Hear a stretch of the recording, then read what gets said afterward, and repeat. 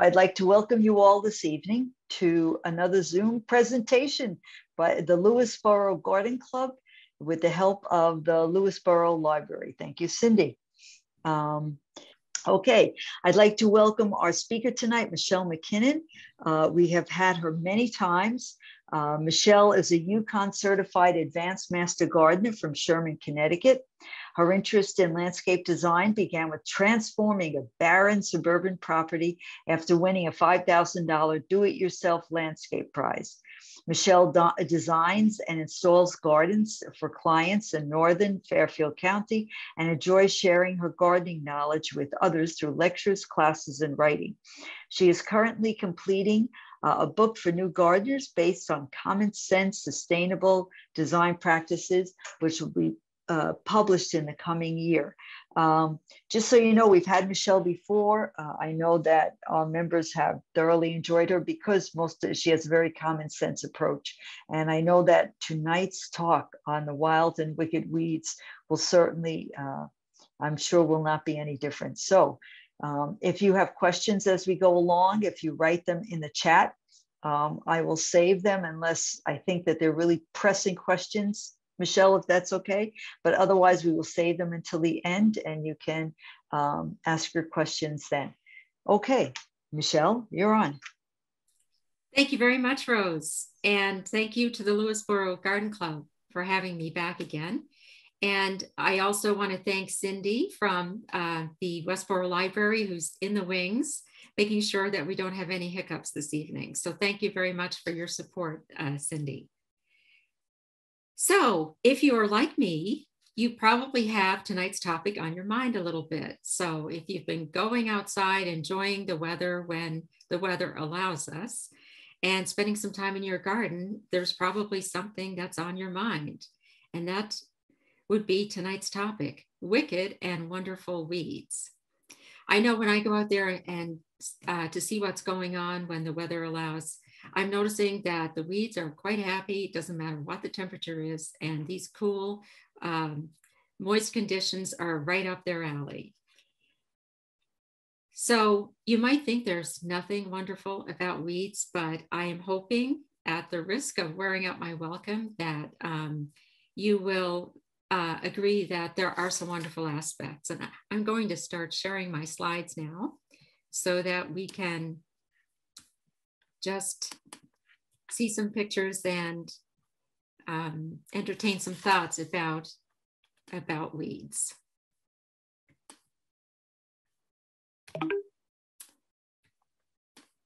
So sometimes the computer just takes a little minute to get going. And sometimes it helps when I press the play button. So with your indulgence, I'm going to ask that you open your mind as a master gardener and an organic land care professional.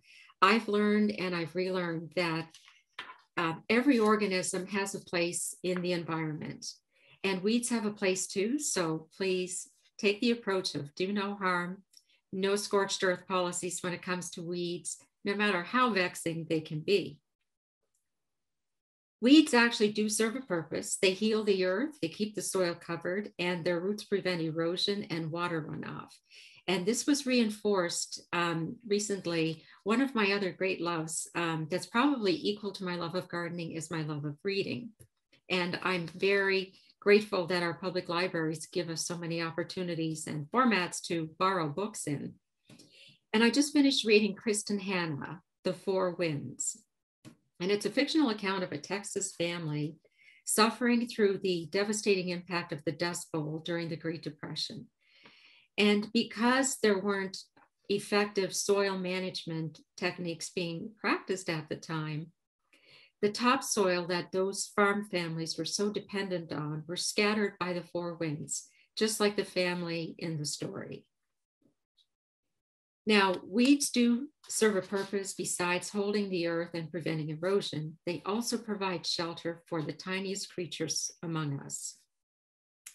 Now, who could do any harm to this adorable little teddy bear of a caterpillar? Don't you just want to cuddle up with him? When we get out there in the gardens in the springtime and in the fall and do really aggressive cleanups, we could be doing harm to these little creatures. So weeds are often a place where you'll find little creatures like this taking shelter and hibernating for the winter. So even if we think of weedy areas under trees or at the perimeters of our property, they're actually serving, those weedy areas are serving a very important function. Weeds can also give us some signals about what's going on with our soil. Both of these plants here have tap roots, a dandelion on the left and the plantain on the right. And these weeds are indications that we have compacted soil, often very wet soil. Certain weeds can also signal the fact that the soil might be out of balance. There might be too much of one kind of nutrient and not enough of another. And it could just in general be an indication that our soil is lacking in nutrients overall. Now, I wrestled these two weeds out of stepping stones, the little skinny soil areas in between stepping stones in my backyard. And those areas do have compacted wet soil, and they're especially compacted due to the work of installing the stepping stones. Now, experienced farmers and other people who do a lot of work on the land, they will often read the weeds that are there as to get an indication as to what's going on and to the underlying condition of the soil that they're working with. Weeds also have a lot of medicinal and health benefits, but we won't get into that tonight because that's another whole topic all on its own. I'm going to invite you all now to use the chat function and answer the question on the screen. Have I convinced you with these last couple of slides that weeds do have some wonderful values? So just type your answer in the chat box. And I'm going to go ahead and scroll on down here to see what you're saying. Perhaps.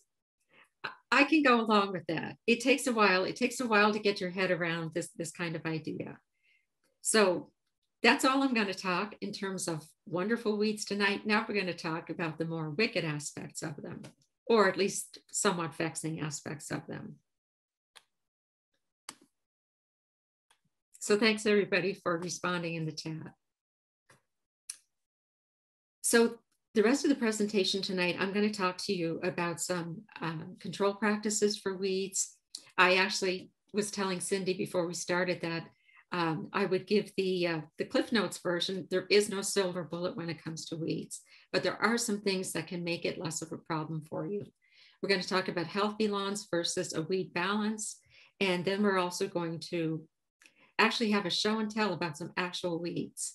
And I'm going to hold them up to the screen. I hope you're going to be able to see them if you maximize the view of the speaker. Using the controls you have, you should be able to see them. And if not, we'll revert back to the slides.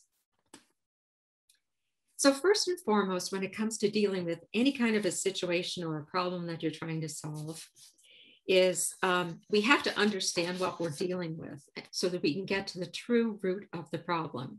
And that pun is intended in this case because one of the aspects about weeds that allows them to persist in the environment is what their root structure is. But first and foremost, in this little illustration here on the screen, we have 6 different aspects of weed plants that help them persist in the environment. And let's start with the simplest one, and that's seeds. So up here in the top left, sorry folks, in the top left, we have seeds. So the reason plants exist in the environment, especially annual plants that only live for 1 year, they exist to produce seeds to ensure that a future generation of that plant can be viable. So if we control seeds, we can prevent a number of weeds coming into our property. And seeds form after flowers have developed and the flower petals fall off the plant.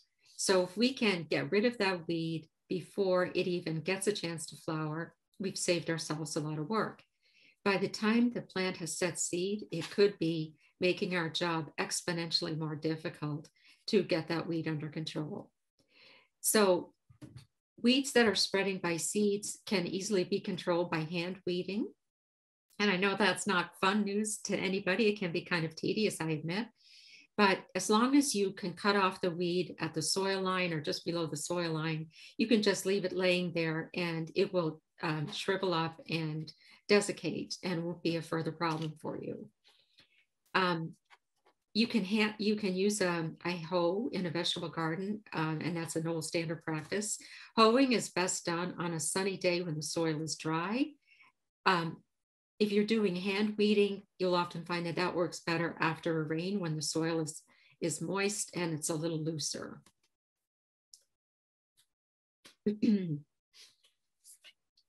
Now, the other remaining points here in this illustration, the other 5 aspects that allow weeds to persist make the job of controlling weeds much more difficult. Because if you don't understand what the structure of the weed is and what portion of the plant is helping it to survive year after year, it will make the job much harder. So when it comes to hand weeding plants, you have to know whether or not there is some kind of a rooting structure above or below the ground that's helping that plant persist. And in many cases, especially with perennial weeds that come back year after year, they're coming back because these other structures and portions of the plant allow them to do that. They store up nutrients in the soil. It helps them survive the winters, just like our favorite perennials, like our peonies and such survive the winter. They store up nutrition in the ground. So when it comes to the simplest method of controlling weeds, hand weeding is one of the simplest ways, and disposing of flowers, seeds, or propagules, or all 3 of those in that order of priority will help to control some of the weeds that you're dealing with. Now we have some additional manual controls that we can use. And some of them are things that you have just around the house. Boiling water. This works really well on sidewalks, on patios to control those weeds that pop up between the seams. The homemade weed spray recipe that you got yesterday, that's also intended for use on patios and in between stones and so on. Not intended for situations like flower gardens, or I wouldn't really see that as being an effective solution for weeds in a lawn, for instance. And when you're using that homemade weed spray, it has vinegar and salt in it. You know, of course, don't get that in any cuts or in your eyes. And also be sure that you shield your prized plants, the plants that you want to thrive, so that they're not exposed to the spray, because the spray will damage the foliage. It may not kill off one of your favorite perennials, but it certainly will damage the foliage. So all of these methods here will help you keep weeds under control. One method that I just want to mention briefly is solarizing the soil, and that's the point here at the bottom of the slide.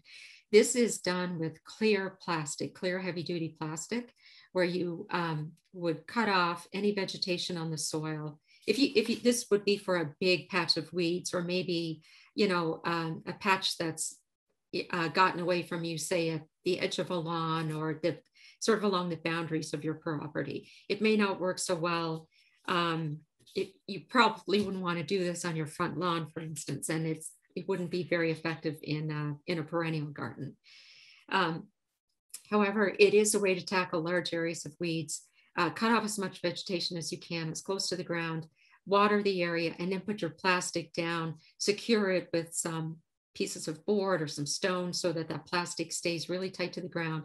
And essentially what's going to happen is you would do this once it gets even a little warmer. You could do it now, but the weather is still a little cool at night and some days. This works really well when we get into warmer conditions.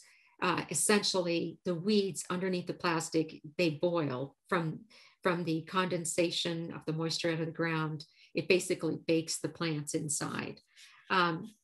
You would only do this for a couple of days, for maybe 5 days max, and then you could top dress with a little bit of compost and seed, or then plant the area with desirable plants. It works pretty well.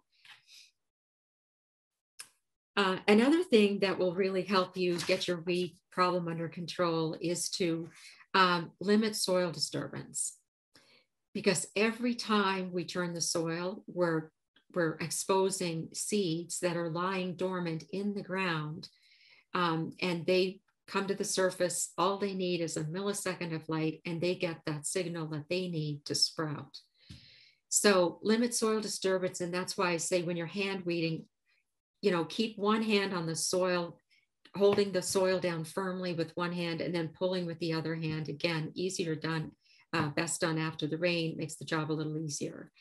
Another thing that you can do so that you're not turning the soil is start to practice sheet mulching and no-till gardening. I've done sheet mulching. No-till is the same idea. It's preparing new garden areas without turning over the soil. So that old practice that was backbreaking, where they told us we had to do double digging, you know, and get down, you know, 12 to 24 inches and turn that soil all over. It's a lot of research is now showing us that that does a lot of damage to the structure of the soil and to the organisms in the soil. And I've used sheet mulching extremely effectively to create a new vegetable garden. The garden is 50 feet long. It's only 3 feet deep, but I did not have to strip off sod to do it. Also, when we strip off sod to create a new garden area, we're taking away a lot of the good organic matter that's in the soil that's going to help plants thrive. So a couple of things you can try. You can, you know, do a Google search on sheet mulching, no-till. And lasagna gardening is another term that's sometimes used to describe those practices. So another thing that can really help you keep ahead of weeds and not let them, you know, get ahead of you is to keep the ground covered. So I was just saying that every time we turn over the soil, we're exposing seeds. Well, a two-part effective approach to keeping weeds under control for the long term is to first get rid of the weed in whatever way you're going to do that, and then try to get that ground covered. So if you've exposed soil while you're getting rid of a lot of weeds, or if you have some kind of a disturbance, like say a great big tree topples over on your property, you want to try to cover up that exposed soil as quickly as you can. Now, if it's in a more refined area of your property, you could do something like sowing grass seed. But if you don't have time to prepare the soil effectively for a new lawn, and by the way, that's best done in September, late August into September is the prime time for starting a new lawn from seed. But I digress. So you want to get that soil covered up. A fast way to do that is to put in some, you could put in shrubs, you could put in a fast growing cover crop. So cover crops are often used in the agricultural industry to, again, make sure that the soil doesn't blow away in the fall and over the winter. It's also done to refurbish raised beds for people who garden in raised vegetable beds. So you can get seed for cover crops from feed stores and from the sources that I'm showing here on the slides. Buckwheat is a great way to hold soil in place and also to improve the soil, but don't let it go to flower. It's a good cover crop in the summertime when temperatures are warmer. Winter rye is better suited for the fall and winter season. You can also keep the soil covered by mulching it. And this goes to the practice that we often follow. You're probably doing it right now, or you've already finished it at your house. You probably put mulch around all your shrubs in your perennial gardens this spring.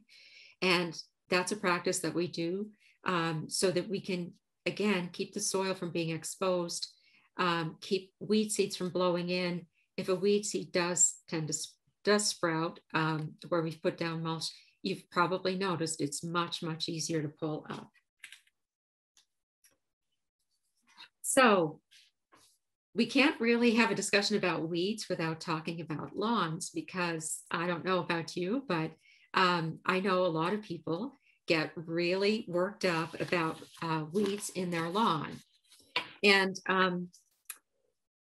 I wonder if any of you, actually in the chat box, why don't you say yes or no? Have you seen any of these little lizards around your property in the last few years? Or do you remember seeing them? Let's start with, do you remember seeing them when you were a child?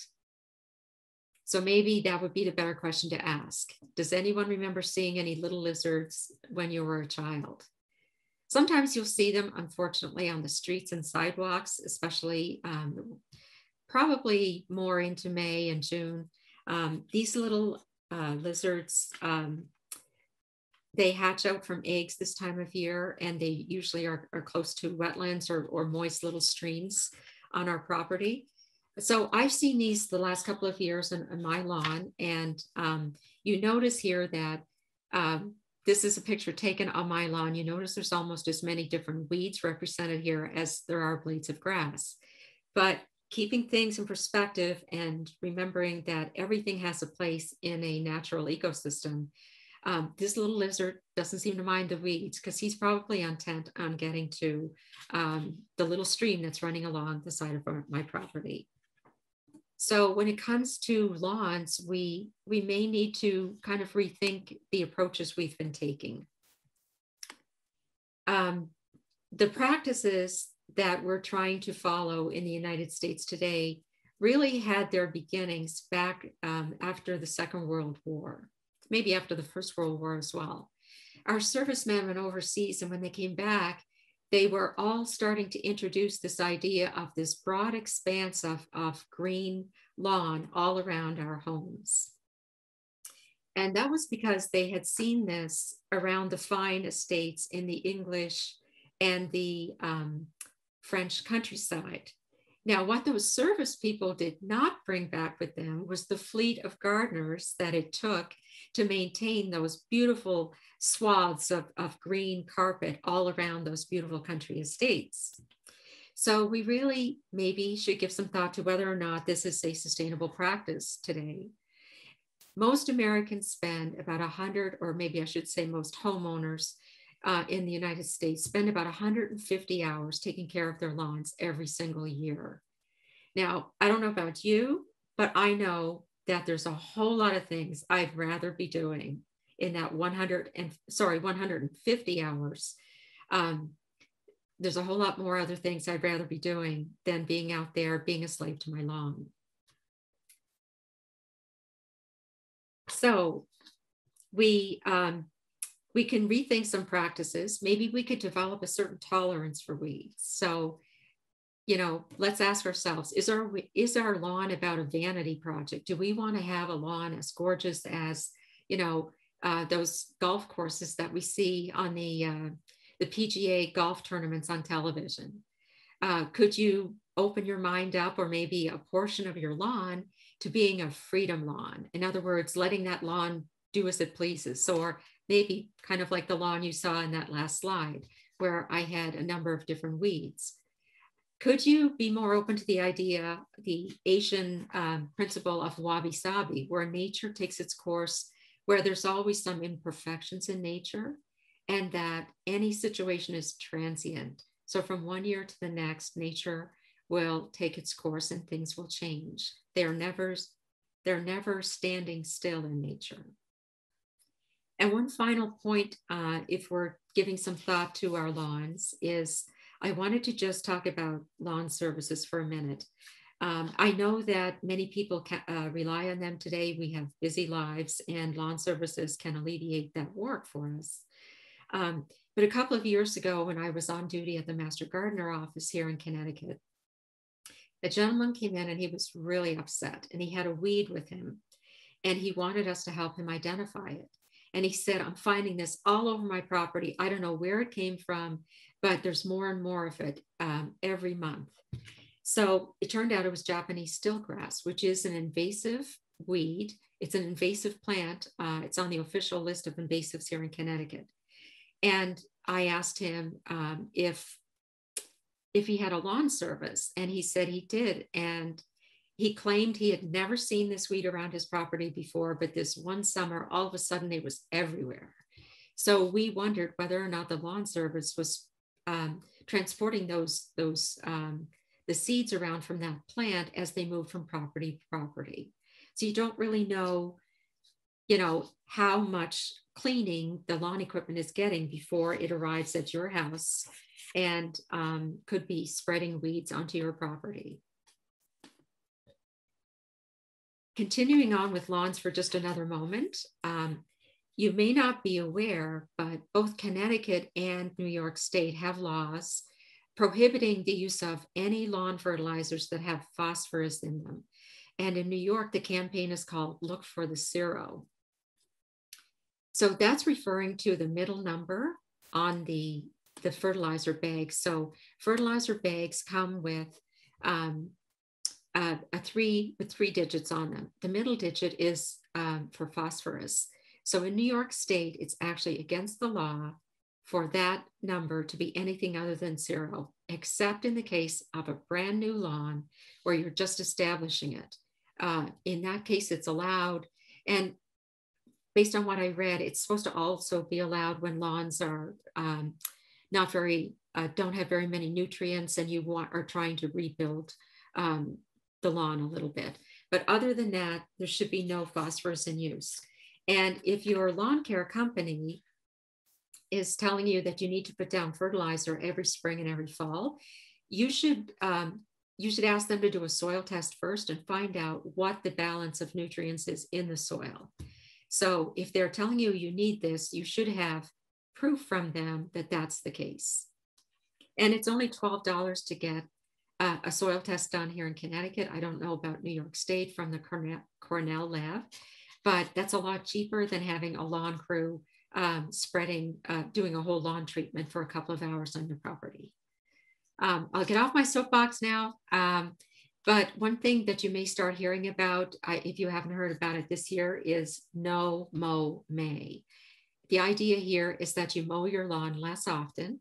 Let some of those little violets that are blooming this time of year actually have the opportunity to grow. So let your lawn get a little longer. Don't mow it as often. Let some of those flowers come up in the summer months.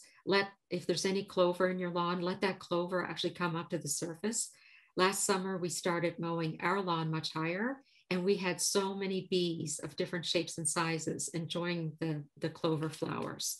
And it was still very tidy. It wasn't messy looking at all because the clover stays so close to the surface of the ground that it doesn't get unsightly at all. And you're doing a good thing environmentally. This is another initiative, Healthy Yards.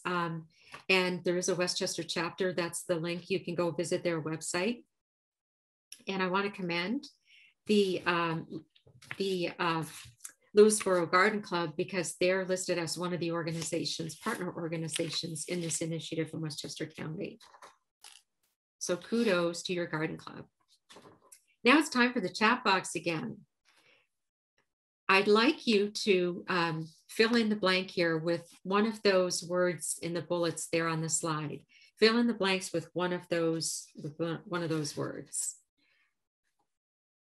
So marketing campaigns would have us believe that we need to keep feeding products to our lawns. And as I was just saying, you really should only be doing that based on a soil test because you may not need anything to refurbish your lawn. So when we're constantly feeding synthetic chemicals to a lawn, it's like putting them on a junk food diet. It would be like us going to Burger King every single night, and that would be our menu year round. You know that's not going to have a good health outcome. And it's the same thing for your lawn. It's like keeping your lawn on a junk food diet. So kick that junk food. And the answer here to this question is soil. Healthy soil leads to a healthy lawn. You have to feed the soil, not the actual grass itself. So with healthy soil, you will end up getting a lawn that's lush and green.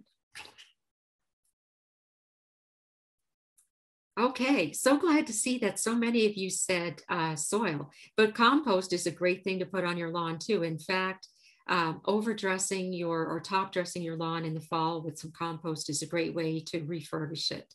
And that's a much more natural way to help feed the soil. And when you feed the soil, you're feeding the actual grass itself.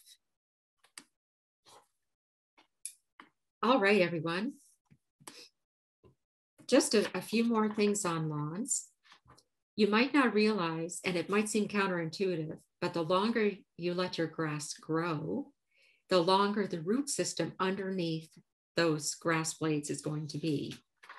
So keeping the lawn short to about a 1-inch height and cutting it frequently leads to a very shallow rooted lawn.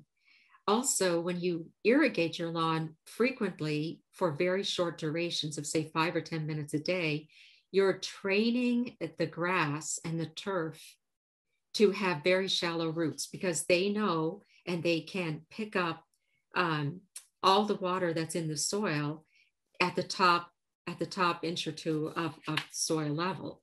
If you let the grass grow a little longer, you raise the height of your lawnmower blade, the length of the roots underneath will correspondingly be longer as well. So when I took my organic landscaping course, it was recommended that throughout the summer, we're mowing at 3.5-inch height. So raise that lawnmower blade up as high as you can. And there's information in the notes you received yesterday about the different heights over the growing season to operate your lawnmower at. So it stands to reason that the longer the roots go down into the soil, the more nutrients and the more water they can absorb. And also that's really important. We tend to get very hot, dry summers now. And I think that's going to become more and more important as droughts become the norm, not the exception.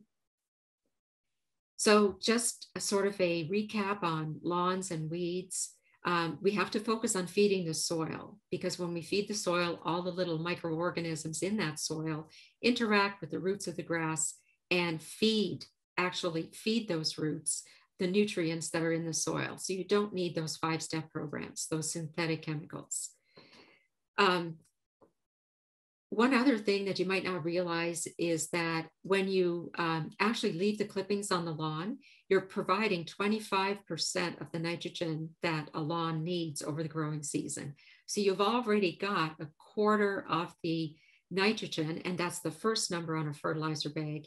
You've already got 25% just by leaving those clippings right there. They also help keep the soil moist because they're in essence mulching, making a mulch layer on top of the soil, and they just disintegrate and get absorbed into the soil. You don't have to worry about that building up into thatch. Also, an interesting study came to light from out of Michigan, and it was observed that when oak and maple leaves were mowed on lawns and chopped up by lawnmowers and just again allowed to stay there on the lawn, that there was a big drop off in the number of dandelions that were growing in those areas in the following year. So this is an easy thing to do early in the fall before you start having like really heavy leaf drops. Please consider leaving the leaves there, just chopping them up. And again, great organic matter for your lawns. One other point I want to make about those 5-step kind of weed and feed type programs with lawns. When excess nitrogen and phosphorus washes off our lawn, it really degrades the quality of the water and streams in our area. And in fact, nitrogen, that first number on a fertilizer bag, is supposed to help green up a lawn. But what happens when the excess phosphorus and nitrogen rolls off and ends up in our water sources, it turns the ponds green. We want blue ponds, not green ponds. So really, really start being much more conservative with the application of fertilizers. And don't forget that fertilizers help weeds grow just as much as it helps the lawn grow. Now, there are lots of different tools that you can use to help ease your work. I can copy and paste this list of tools into the chat box at the end. I'm just going to mention a few. One thing that I find great is a bread knife that I bought at the dollar store. So for $1, you can have a really effective tool. It's great for getting down in the soil around dandelions this time of year. This one has a tapered blade, which is really great for sinking down and getting around those tap roots. You can also use something like a hori-hori knife that's sometimes referred to as a Japanese garden knife. that works really well. These other products that are here also work pretty effectively. The Fiskars stand-up weeder is a great tool for those of you who have some issues with your knees or with your hips. You can weed from a standing position, and you can look that up on Amazon. Usually they have some little videos. Watch the little videos for how that works. Also, you can use a flame weeder, and there are different brands available. This is one brand, the Weed Dragon, but there's another one that I'm going to show you from Johnny Seeds up in Maine. And before I do that, though, I just want to call out this last item on the slide, and that is using a tarp. I found out quite by accident a few years ago that a silverback tarp that's opened up on the lawn with the silver side facing the sun can really help melt the weeds underneath. So I did that quite by accident, but it's a super, super way to control like little patches of weeds around your property. So I'm thinking about trying that on my lawn in my backyard this fall, moving it around so that I can try to get one particular nasty weed that we're about to see under control. Anyways, let's see how flame weeders work now. We're going to switch over to this video, and so this is a flame weeder. You can buy these for home use with just a small portable propane tank. And again, this is one of those solutions you would use around concrete, between stone pathways and so on. I would not want to see you using this around dry wood mulch or where any products like that are in the garden. This is really for getting rid of noxious weeds wherever you have a hard surface. But it is effective. And again, as we get older and our knees start wearing out, it's something that you might find effective. And you can just go on YouTube and Google it. It's Johnny's Flame Weeder. And it's just demonstrating how to use that particular tool for weed control. Okay. So there's all kinds of tools that you can use, and some of them are things that you readily have on hand. Others you may have to purchase. So just in summary now, before we get into our show and tell portion of the evening, I just wanted to sort of recap. So in order to get weeds under control and to minimize problems in future years, just keep seeds out to start with. I'm starting to really wonder if it's a good idea to be bringing plants home in soil that are planted up in soil from the garden center. I think that's where a good portion of weeds come from in my perennial gardens. Now, there's always storms blowing weed seeds in, birds fly over, they drop seeds. You know, there are ways that seeds arrive in our property no matter what we do, and those things are hard to prevent. But clean your lawnmowers, that can help.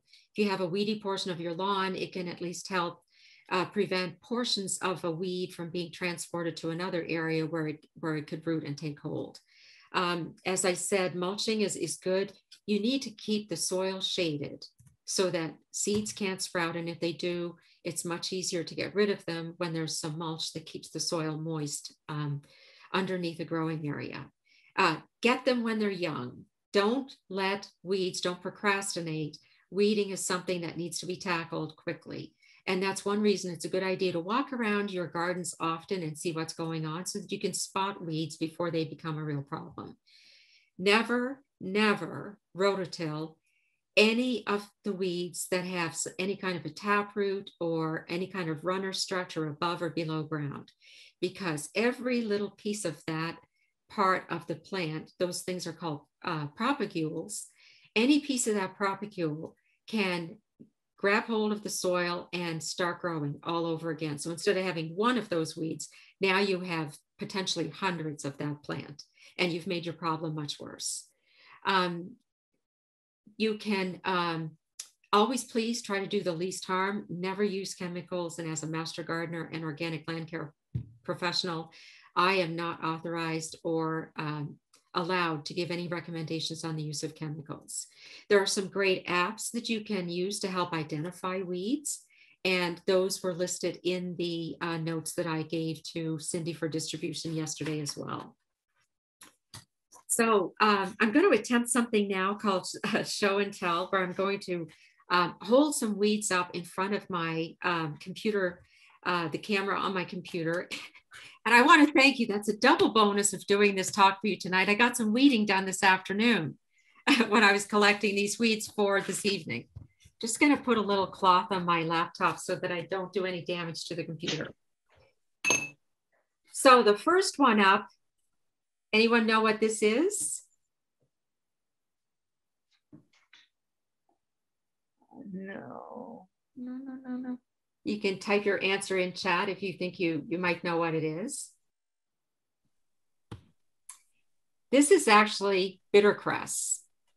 And according to the Brooklyn Botanical Garden, it's actually a favorite plant among wild foragers this time of year.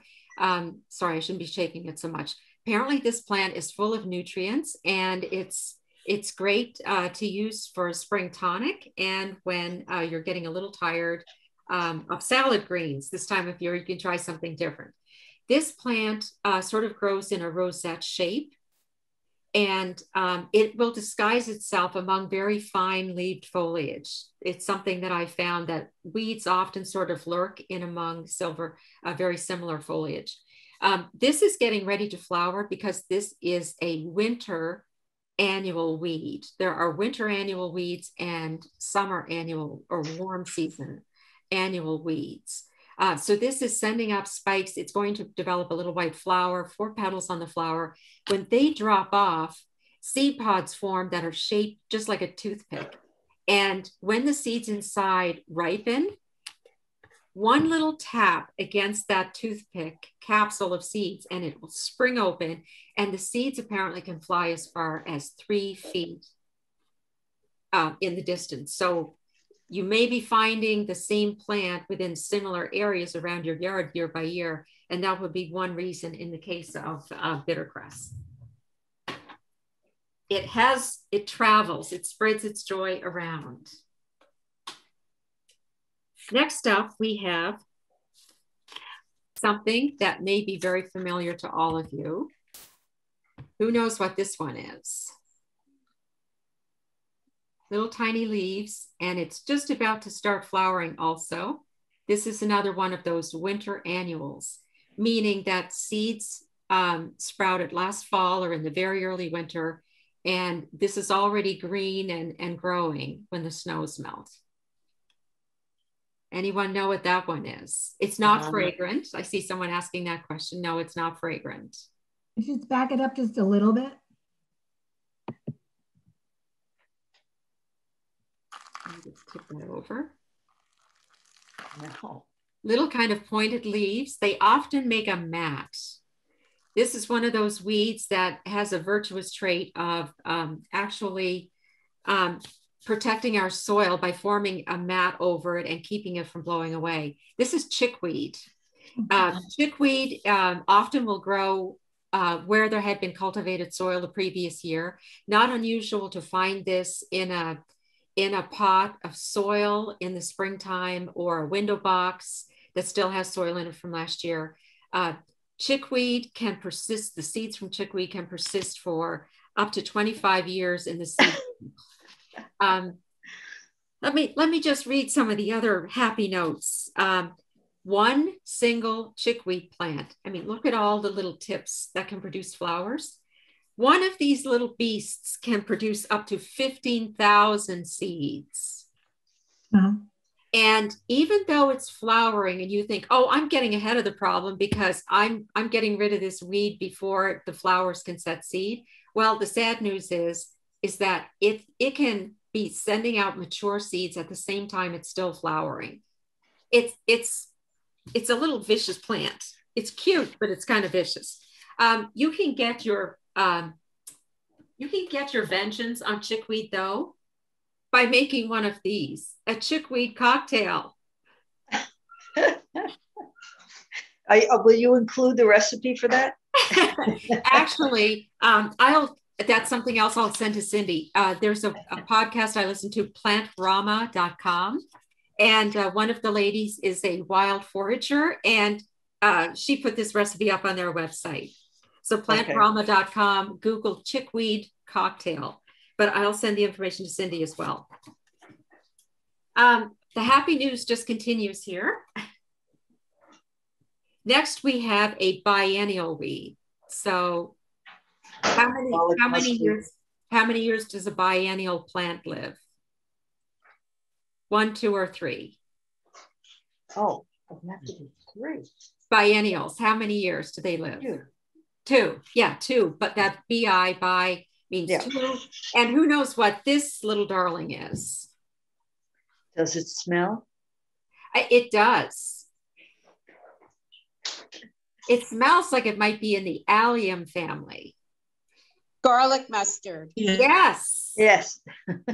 There's the flower. You're probably seeing those white flowers everywhere right now. The first year, this is a biennial. So the first year, it just has a little rosette of kind of scalloped leaves at the ground level, then sends up these spikes in year 2. So this is the year 2 plant. And it's flowering now. You see this all along the roadsides, at the edges maybe of your own property. Garlic mustard is also a prolific seed producer, and it also develops capsules at the tip of the branches where the seeds are held. The seeds can persist for a long time in the soil. So between the high number of seeds it produces and one other characteristic, it is very persistent in the landscape. The other characteristic it has is it has allelopathy, meaning that the roots send out chemicals that make it hard for other plants to survive in that soil. So those chemicals are helping this plant persist. You can use the leaves. It is garlic mustard. You can use these leaves to make pesto, and many people do. And you can Google that. You can find lots of recipes on the internet. One point I do want to make is all of these weeds that I've mentioned are edible, or like that you can make pesto with. Make sure they've not been sprayed with any kind of lawn chemicals or any kind of herbicides. And be 100% sure you know what it is that you're eating or turning into cocktails before you actually do that. So that was our only biennial guest this evening. And next up, of course, we have one I think that's quite familiar to everyone. Now we're in the category of perennial weeds. And perennials, just like the prized perennials we have in our gardens, perennials persist because they have usually some kind of a root structure or a bulb that helps them store up energy, get them through the winter, and then regenerate from the ground up the next year. So who knows what this one is? Like dandelion. Yeah, wilted as it is. Yes, it is a dandelion. So dandelions are another terrific food source. In fact, I was reading that every portion of the plant is edible. And I thought the leaves probably would be used to make wine, but I read that it's actually the flowers that are used for making wine. The leaves are also very nutritious, and the roots are very similar to chicory, can be used for a substitute for coffee. They do have tap roots, so that's one of those plants where the trusty bread knife can help work them out of the soil. There are a lot of things that you'll read saying that they're a great early source of pollen for our pollinators. There's some debate about that. It may not be a very high quality pollen. But one thing that is great about them is I noticed, and I've noticed this now for a couple of years in a row, all the little songbirds around the yard, when the seed heads start forming, they jump on the dandelions, and sometimes they'll actually start at the soil level and they'll inch their way up the stem and push the flower, the seed head over, and peck all seed heads off and eat the seeds. So I don't have a bird feeder anymore, too many bears where I live, but I have a natural bird feeder with my dandelion crop. That stand up Fisker's 4-prong weeder is a great way to get dandelions out of the soil without having to bend down or kneel. The next one is absolutely on my most hated list. It's a real problem for me right now.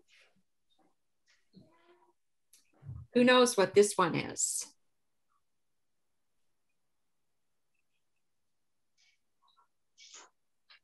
You're not going to say Ajuga. Creeping Charlie? It is Creeping Charlie, yes. It looks similar to Ajuga, a rose. I can see why you said that. And Ajuga is flowering. Some forms of Ajuga are flowering right now. But it's tall, yeah. Yeah, with the little flower. Ajuga sends up that little spike. This is Creeping Charlie. Ground ivy is another way that people refer to it. The nasty thing about this is that every place the plant touches the ground, it can form new roots and form a new plant that will then go on and root everywhere it touches the ground. And on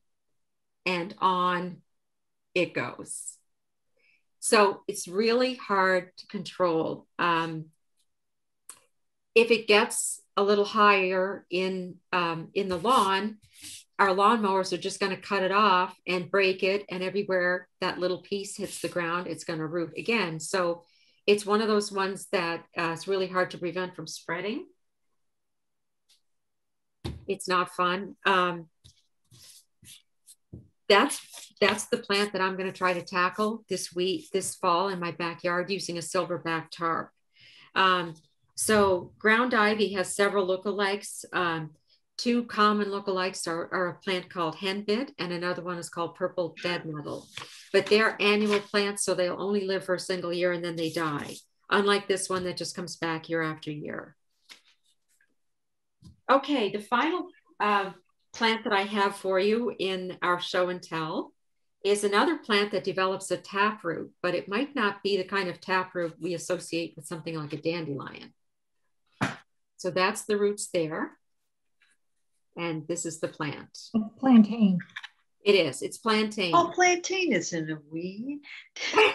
Yeah, well, it's all in your perspective, right? Because the definition of a weed is an unwanted plant. So you might want it, somebody else might not. Yeah, and it does have some medicinal benefits. It's supposed to be very good at preventing itch or controlling itch from insect bites and so on. And it's the white man's footprint. White man's footprint.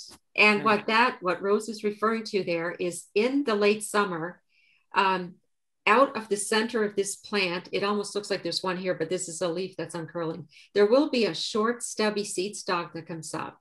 And those seeds stick to the sole of your footwear, and we track it around. And that's one way that this plant spreads by seeds. And it's amazing, even though these roots are kind of short, it's amazing how hard they hold on when you try to pull this out of the soil. You really need one of those little cultivator tools to try to get it out.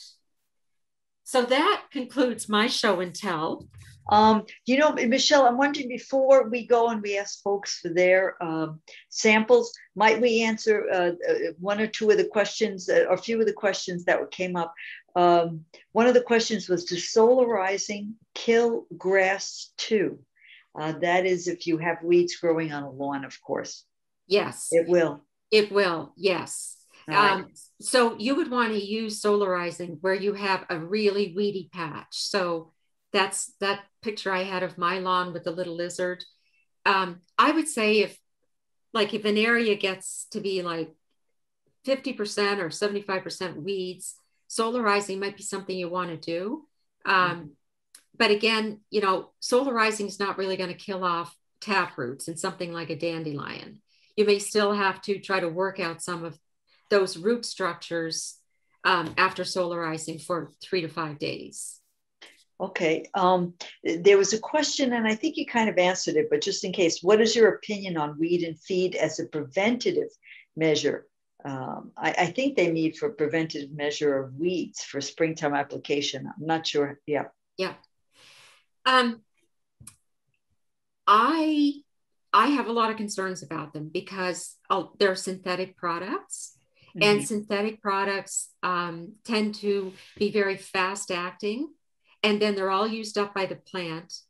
Well, they might kill off the weeds, but they have a lot of fertilizers mixed in with them. So it greens up the turf grass, kills off the weeds, but you're putting a lot of chemicals into the environment. So let's say you go out, you spread that weed and feed, and we get one of those crazy rainstorms.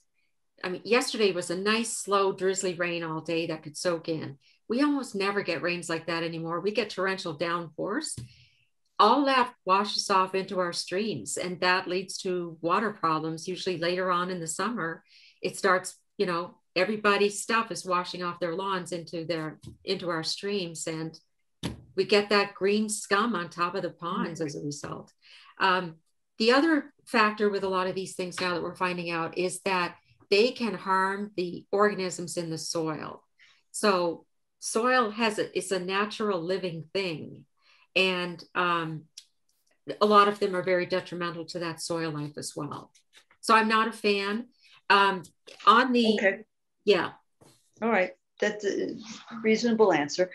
Just as an information for people, Cornell and Rutgers offer soil testing for $25, just so folks know that. Another question on, do you have any pointers for removing wisteria? A chainsaw. A pickaxe, yeah. Okay. Yeah, probably a pickaxe. That's one of those really aggressive plants. The Native American wisteria plant, you'd have to search that out. It's not as easily found as the imported Asian one. But I would just say repeated cuttings. So just keep cutting the wisteria back down to ground level. And usually cutting any plant when it's in flower is a good time to cut it, because it has put a lot of energy into regrowing vegetation for the season. And then it's put even more energy that it had stored up in its roots into the effort of flowering. So the plant is usually at its weakest at that point. It's a good time to cut it. Okay. We have a fan of dandelions. I'm sorry, Eileen, I agree with you. Yes, dandelions have a place. Are good. And you have, which is the better method for eliminating weeds from a small patch of ground? Solarizing the soil or using a silver tarp? So it depends, I guess, what you're trying to do. The silver tarp there's almost no effort involved other than opening up the tarp. Again, that method kills off the grass underneath and some of the surface weeds that might be growing. But anything like a dandelion that's been there for 3 or 4 years, neither the tarp or the solarizing is probably going to sort of knock them back enough that they're not going to resprout. But it gives you a start. That's what those two methods do. Solarizing is used a lot in the agricultural field. If you go on the website awaytogarden.com by Margaret Roach up in Copake Falls, awaytogarden.com, and Google her podcast. There's an episode she did, I think it was just last year, with a University of Maine student or graduate student who was looking into solarizing methods. One is not better than the other, but solarizing takes a little more work to prepare. Okay. Are there any suggestions on controlling Asian or Indian strawberry? I'm not familiar with that. If it's the wild type of strawberry that gets the little red berries, that's one that runs on runners, or that, That's what I'm thinking she meant too. I'm not sure if the person wants to elaborate on that, but that's what I'm thinking the person meant. That would be a situation where the silver tarp or the solarizing might just be effective. Yeah. So because it's just surface. Yeah. It kills the surface. They're on the surface. So yeah. I would think especially in the hot weather in summer, I would think that solarizing or the silver tarp would would be effective against those runners, and it should knock back the vegetation substantially in a couple of days. And then any pieces of runner that are on the surface should be pretty easy to pick out. Oh, you know, and I did see this, but this is Pat Maniac. It's not, I'm not sure how to say your last name. Wild strawberries have white flowers. Yes. Asian strawberries are the ones with the yellow. Yeah. Right. Same answer. Yeah. Trying to remove mugwort from the, mugwort, the bane of, trying to remove mugwort from the bank of a pond. Any suggestions? Order some pizza and get a case of beer and invite your friends. Now this is a really particularly thuggish. Well, it's a thuggish plant, but this situation is made more, it is more precarious because of the presence of a pond. Anytime you're trying to remove anything near a pond, you should never use any kind of chemical herbicides. In fact, your town probably has rules prohibiting the use of any kind of herbicide near the pond. Mugwort is one of those things with a thick root structure. It goes along under the ground and just at the surface. So that's one where you have to work at it, work on a little bit at a time, and try to get every piece of the root. I've had it try to take hold beside my garage, and I just kept after it one year, and it's pretty good. Every year there might be half a dozen more. Now I've been able to keep it pretty well under control. Now, the other thing, I don't know that you want to do this near a pond. It depends on how much slope you have. That's a situation where a really thick layer of mulch might help. So you get rid of as much of the vegetation of the mugwort as possible. Then you could put down a layer of thick cardboard, or like a layer of like 10 sheets of black and white newspaper, wet it with a garden hose, and then pile like up to 6 inches of mulch, as long as the mulch doesn't slide into the pond. And that could help smother any bits of root that are still in the soil. Okay. I hope this person, this is a good question. I'm sure a lot of people don't know how to do. How do we remove poison ivy safely? That's tricky, and you want to be careful. If you're already sensitive to poison ivy, you get more sensitive every time you're exposed to it. I've heard people talk about putting on a layer of clothes, like basically you want to almost have like a hazmat suit, or like a set of coveralls, especially if you're very sensitive, and if it's a very mature vine, that's already gotten pretty thick and is working its way up into a tree. In that kind of a situation, you need heavy duty protection. Some people will wear up to 3 layers of gloves. And when you take your gloves off, in fact, I have a glove right here. So when you take your glove off, you just have to sort of strip it off and turn it inside out, so that any oil from the poison ivy that got on the outside of the glove doesn't get rubbed onto your skin, or you don't inadvertently brush it over your clothes. What some folks do, so that another suggestion is they plastic bag over their like you can use Ziploc bags or whatever, but you do that over your gloves. Yeah. Because otherwise, if you're real sensitive, you may not want to use the gloves again. So the Ziplocs can help save you sometimes. Yeah, and Technu is I don't know if you ever talked to them about the Technu product. Yeah, Technu, and do you want to type that into the chat, Rose, or I can? Sure, I'll type it. Technu. In fact, I just used some Technu the other day because my fingers were really itchy, and I had been cutting away some invasives, and I wondered if I had touched some poison ivy somewhere.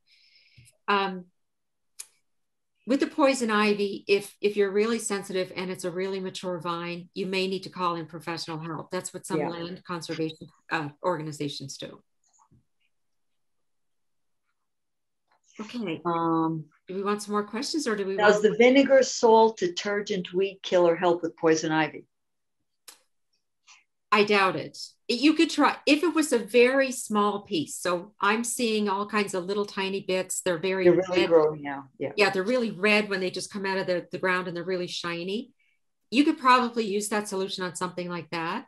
One thing I want to say about that solution is you have to shield your desirable plants, protect them with a piece of cardboard or something so that that spray doesn't hit them, because that's a non-selective treatment, meaning anything it touches, it could damage. Well, if people have some samples, I'd love to try. Like, could we take 5 minutes and just Sure. try? Okay. Sure. Okay. And Cindy, is that okay with you at the library? Oh, yes, that's fine. Okay, great. Okay. Anybody want to take a chance? I do. Good. Now, this is what I've got, but I got to cover my thing. This is what I've got. You can see it. Okay. I can tell you what it is, or you can try to identify it. Maybe that will give you a little idea if you can look for the little tubers there. I'm guessing that that's a native violet. No. Celandine? Yeah. Is it, lower celandine. Yeah. It's the invasive celandine. Yeah. Okay. That's a tough one. It's so pretty, right? And it's easy to confuse with I'm just typing that. Marsh marigold is the one to look for if you like the yellow flower in the shape of the leaf. The marsh marigold is the native, and that is not a weed. It will not take over your entire garden. It will grow where you put it. How can I get rid of ferns growing in my? Susan, do you know what kind of ferns you have? Are they ostrich ferns or what kind of ferns? Just plain old green ones. I really don't know. Oh, okay. It depends. You really want to get rid of them? You might be. Okay. Might give them away. Yeah, you could donate them to a native plant sale, maybe. I would say with the ferns, Susan, that there's something going on with the soil conditions there. So I love ferns actually at the edge of my property because they grow up naturally and they hide all the vegetation from my daffodils that are going to be going by now in the next week or two.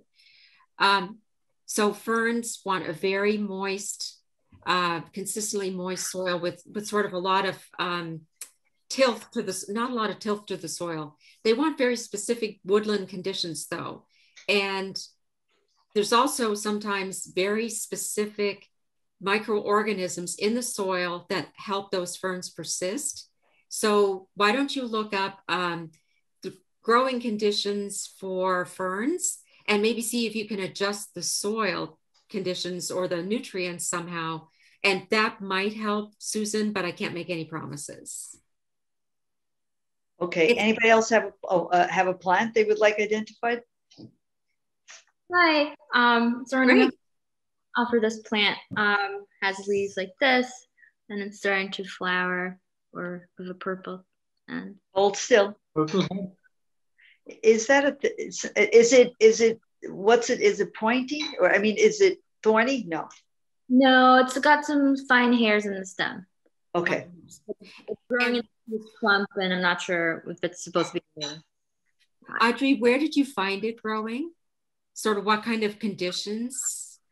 Shady, sun? Sunny area, shade. Wet. Pretty dry, sunny. Pretty dry and sunny. Near a fence, on a big lawn. Okay. If you want to, Audrey, I'm going to put my email address in here. You can send me a picture of the plant, like a close-up of the leaves and a close-up of the flowers at the top. Yeah. Maybe when the flower is open, Audrey, it will be a little easier to identify, but you're welcome to send me a picture and I'll try to help you. Okay, thank you. Okay. Thanks for bringing that, Audrey. Anyone else? If nobody else will go, I'll go. Okay. Do you see these guys? Yeah. They have the small leaves. And it's got these very long, they're almost sticky. Oh, I wonder if that's catch bedstraw. You know, see, Oh, it is kind of a squarish stem. But you know, I like bed straw. This is not, yeah. Cat's bed straw? Catch as in catch in your Catch, clothes. catch. Okay. You know, it almost looks a little bit too, I'm not getting a good look at the leaf there, Rose, but it almost looks like another type of cress. Well, when you brought up the watercress, the whatever, that's what I thought of. Yeah. I'm wondering if it is. Marian Eggleston would know that. I think that's that mustard thing, because I've got that all in my yard and she has it in hers. Oh, okay. Yeah. So I got dirt on my head. Like the same seed heads like the one that first one you showed. Okay. So yeah, I think that Marianne was onto something there. Did it have yellow flowers, Rose? It had white flowers, actually. Right.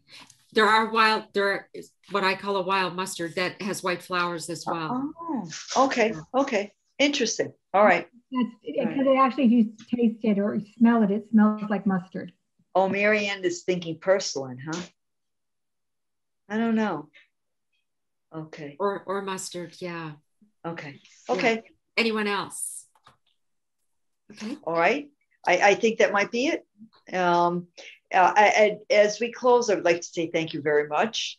I always learn something, and something that I can actually use. I like that solarizing and the talk. No, really, that was a good idea.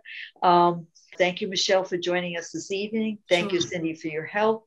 And I believe you said you put your email in the. I did. You did. Okay. And you also, don't you have a website with? I do. So my email address is gardenadviceguru.com, or sorry, at gmail.com. Okay. At gmail.com. And I guess I can't walk and chew gum at the same time. And my website is gardenadvice.guru. Okay. So it's .guru, not a .com or a .net. Okay. Great. Okay. Thank you very much. And good night, everybody. Thank you for joining us, and hope to see you at our next Zoom in June.